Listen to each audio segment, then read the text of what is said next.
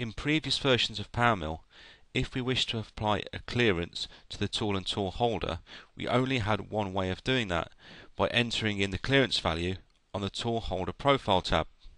Now, in PowerMILL 2012, we have the ability to enter in a separate shank clearance to a separate tool holder clearance. The implications for this can be seen in this toolpath that has been created in PowerMILL 2012 using just one clearance. When I do a dynamic section through this pocket, we can clearly see what the implications for this are.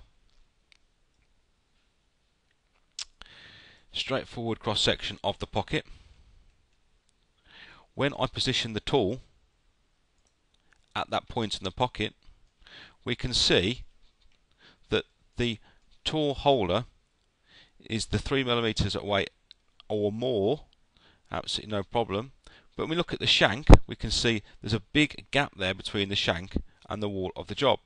However, PowerMILL is giving me a tool status that's red as saying it's unsafe. This is because it's impinged within 3mm of that shank. But in fact the toolpath would have been correct and fine. Now, using the new functionality in PowerMILL 2012, we can now eliminate that uncertainty. When I activate the new toolpath, do the dynamic section exactly the same as we did before.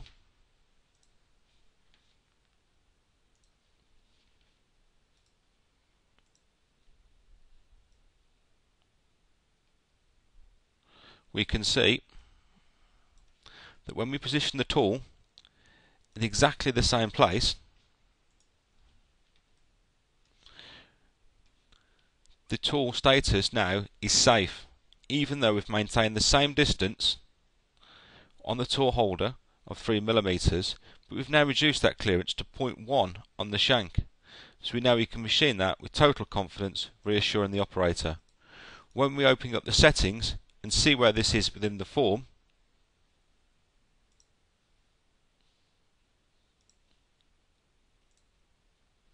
under holder profile, shank clearance 0.1mm and a holder clearance of 3mm, as graphically reproduced here.